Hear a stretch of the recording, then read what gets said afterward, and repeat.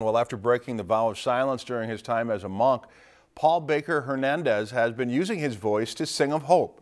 For this week's In Focus, reporter Mel Meyer spoke to the musician about his passion for peace.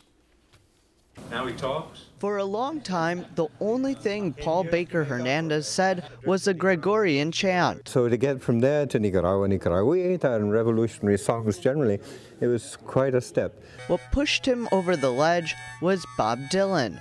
His sister snuck in a tape to the monastery in Scotland. With songs like Blowin' in the Wind and The Times They Are A-Changin', he was hooked. And there was one line in those songs which stuck in my heart, which was, how many times can a man turn his head pretending he just doesn't see? He left Scotland and moved to Nicaragua, inspired by the post-revolution atmosphere, a large contributor to his music.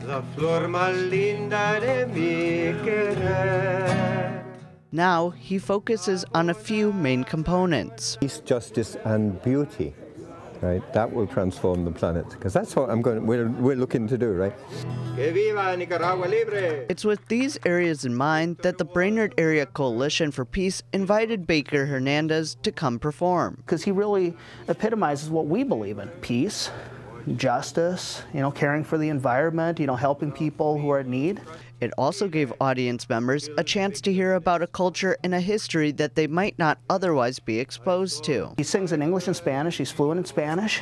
So yeah, it's just a great cultural opportunity if you want to learn more about Nicaragua, if you want to learn more about Latin America. Throughout his performance, he spoke of the people that brought change, like Victor Yara, a Chilean musician who was murdered by the military. He was just somebody people knew.